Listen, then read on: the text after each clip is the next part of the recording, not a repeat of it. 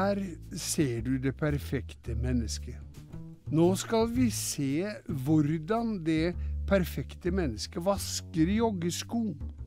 For å vaske sine joggesko trenger det perfekte mennesket følgende: en bolle med vann, helst 40 grader varmt, et håndkle, en våtserviett, en svamp, såpe, en børste, ikke minst en tannbørste, en mikrofiberklut. Det perfekte mennesket starter med å slå skoene sammen for å riste av tilfeldig møkk. Så går han over med håndkledet. Når den overfladiske møkka er blitt borte, går han løs på flekkene. Han starter med en våtserviett. Nydelig!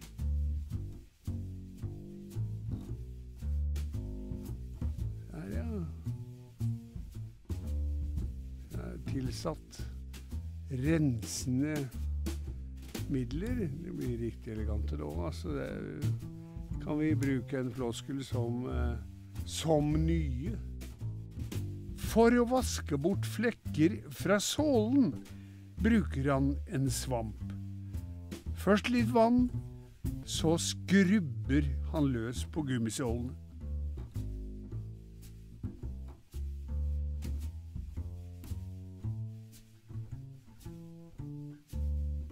Om skoene ikke blir hvite etter at de har blitt vasket med våtserviett og svamp, må de vaskes grundigere.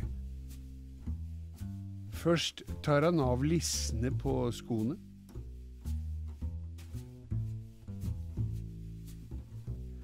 Så legger han disse i såpevannet. Dessverre ser det ut til at de ikke kommer til å gjøre nytten. Neste alternativ er vaskemaskinen. Mest sannsynlig kjøper han bare et nytt sett med skolisser. Lissene må være helt hvite. Dette kommer jo til å gjøre et veldig fordelaktig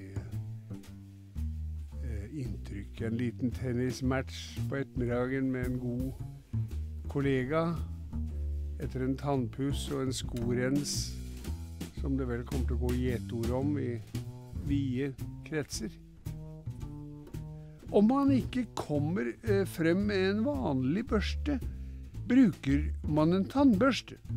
En tannbørste kan brukes til så mangt.